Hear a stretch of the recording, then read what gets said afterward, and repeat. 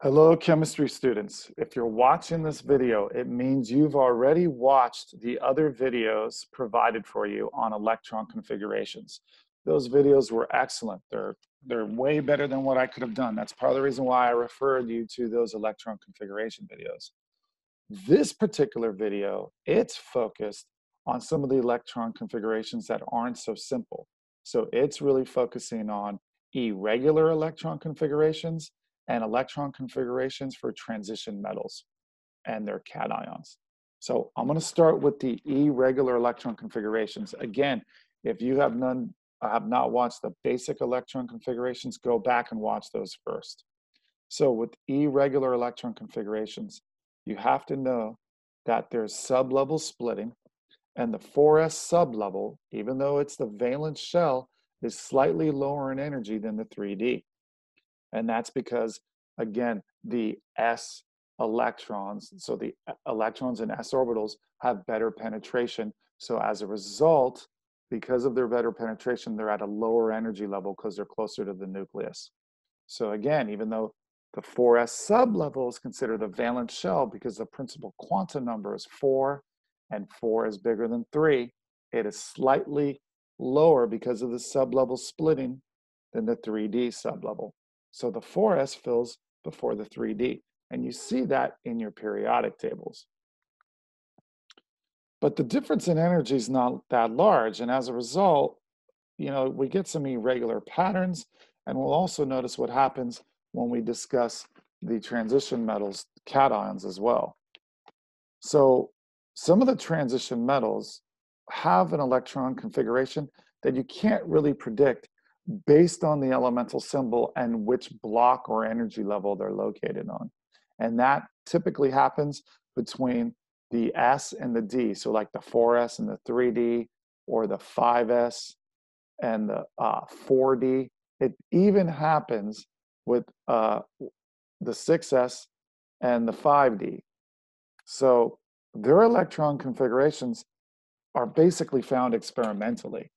So the reason why I'm going over this is if you ever take an ACS exam from the American Chemical Society, a lot of schools or colleges, they use that as the final.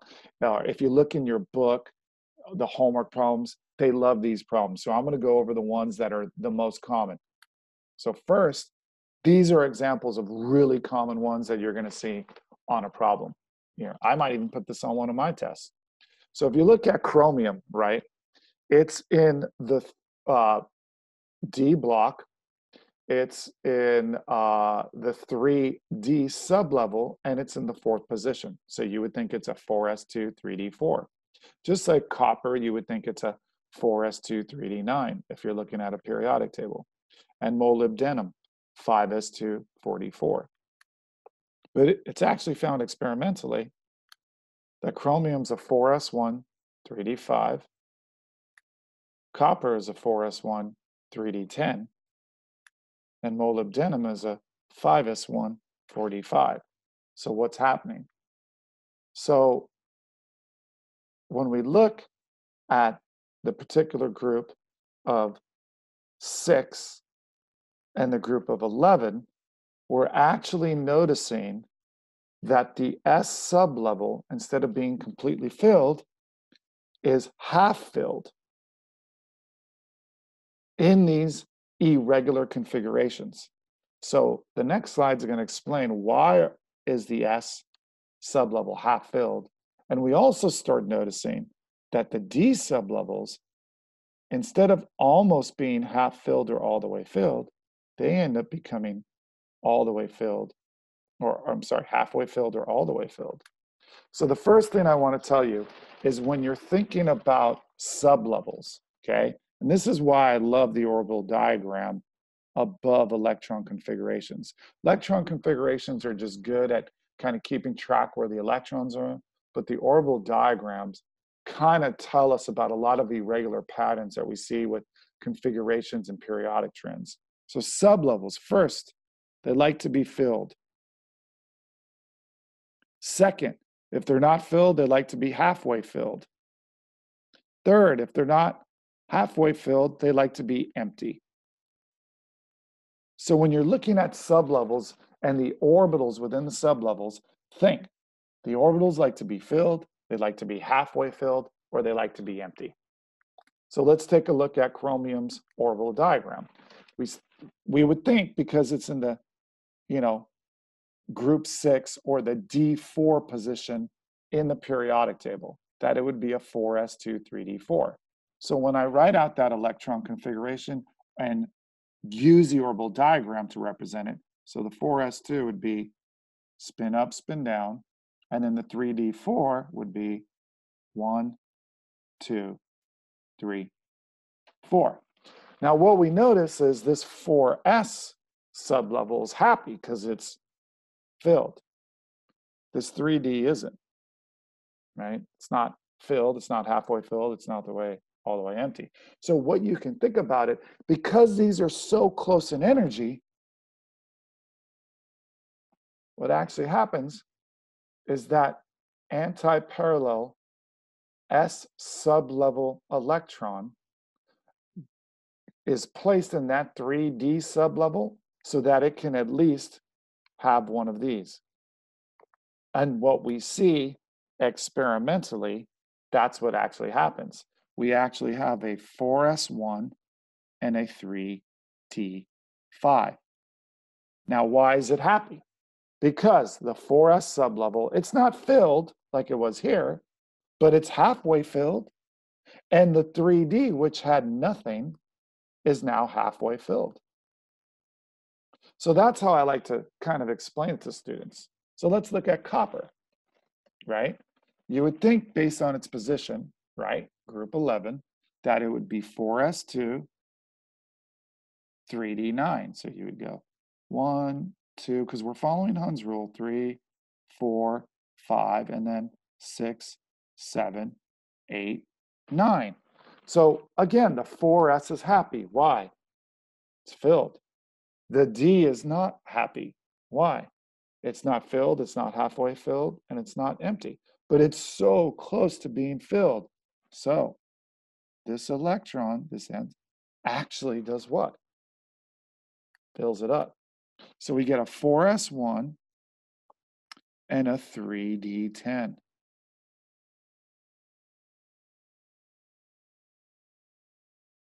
And now when you look at it, the D is stoked. It's filled. And the 4s sublevel is pretty happy because it's halfway filled. So it's a good compromise.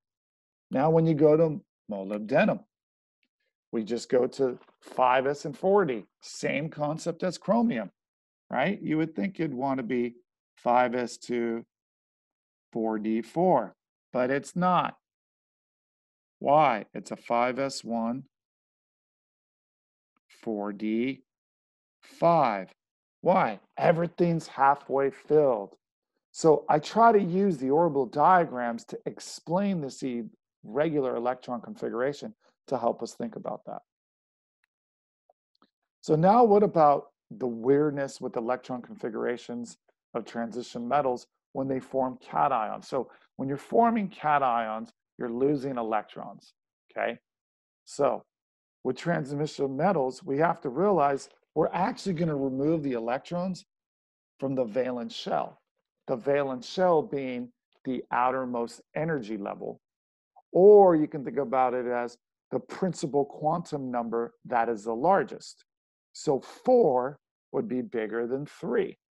So even though you filled those 4s electrons first, you remove those when you form your cations. So what am I talking about? Okay, so let's take a look. So we know that iron, if we look at iron, basically it's a 1s2, 2s2, 2p6, 3s2, 3p6, 4s2, 3d6. How do I know that? Well, look at the periodic table. Where is it located? Well, it's located, right? We know that this is my 4s, and then there's 3d. This is in the D block, right? This is the first, second, right? First, second, third, fourth. Remember, that's where your chromium and molybdenum are. Fifth, it's in that 6th position. So that's why it's a 3d6. Now, I think it's beneficial when you're figuring out the transition metal cations is to first write out the atom. That'll help you out big time. But now, what can iron form? Well, it's a metal, it likes to lose electrons. So you might have the case where you have iron 2 plus cation, right? So where am I going to remove it? From the valence electrons. Notice I color-coded it green, so I would remove it from the 4s. Now, you don't need to write out the 4s0. In fact, I'm writing out the full electron configuration here to show you. You know, sometimes they ask you to use a shorthand version where, again, this 3p6, you're using the noble gas, which is before it, which would be argon. So you could actually write argon. That's a terrible bracket, sorry. You could write argon, and you don't even need to write the 4s0. You can write the 3d6 for the iron 2 cation. But what we know is iron, there's not just an iron 2 plus, there's an iron 3 plus. So where do I go now if I've already removed, you know, the valence electrons? Well, I'm going to go to the sublevel because of the energy splitting to the higher sublevel, right? So you're not going to pull an electron from 3s or 3p. You're going to pull an electron from the 3d. And that's exactly what you do. And you get the configuration of 4s0, 3d5, which has this electron configuration, or orbital diagram rather. So we see that, you know, it's argon because that's a noble gas. In the core shells, it's a 4s0. You don't even really need to write that in the electron configurations. With orbital diagrams, I tend to ask students to do that, and then you're your 3d5. And look at that, iron 3 is happy because it has a half-filled sublevel. And remember, based on what I said earlier, they like to be halfway filled. So as a general review, for the easier ones, when you have your electrons, you can just go straight to their location on the periodic table. We see that boron has 5 electrons, so you can count across the periodic table. I like to just look at the location of boron. Boron's in the period 2, so the row 2, it's in the P block, and it's in that first position. So it's a 1s2, 2s2, 2p1, and these all add up to the 5. I did this, you see this with chlorine, there's 17 electrons. Why? It's in the 3rd energy level. It's in the P block, and chlorine's a halogen, which is a group 7a, or the 5th position of the P block. And then we want to write out in the condensed version, you know, you would do neon because those are the core electrons in the 1st and 2nd. It has a noble gas configuration of neon when you have your 1st and 2nd energy level filled.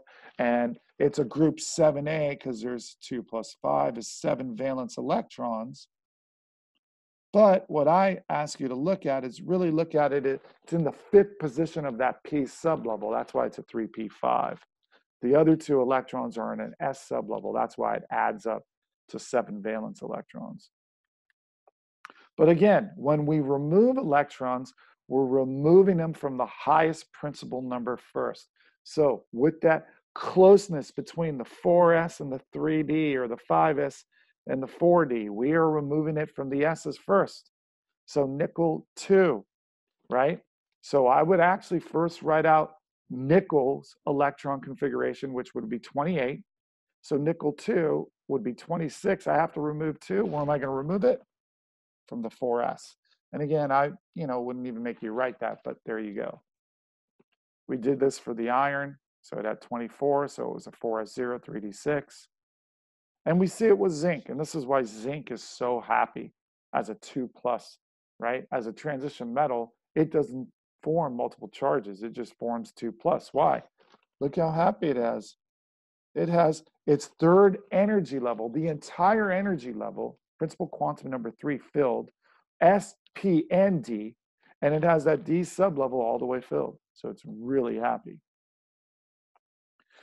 And then, of course, keep in mind that group 6 and 11, because of that S and D being so close in energy due to energy sublevel splitting, due to Coulomb's law and penetration and shielding, we see that we get these irregular patterns where the S sublevel is halfway filled so that it can make, so we see that the S sublevel is halfway filled so that it can make the D sublevel all the way filled, or even in some cases, it's halfway filled to completely fill that D sublevel, like we see in copper and silver. And again, where do we see that? Well, we saw that,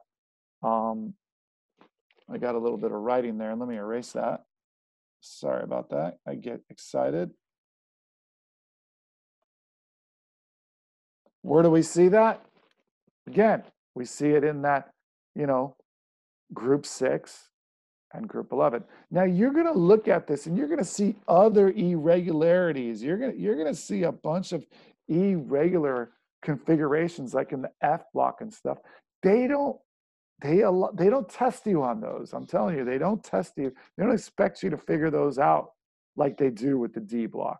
So that's why this video focuses on that, is if you're ever going to take an American Chemical Society ACS exam for your college for final, or in my class, when you look at your homework, they ask this. So I hope you enjoy this video, and I hope it helps you understand some of the irregular configurations and the transition metal cations. Thanks for watching.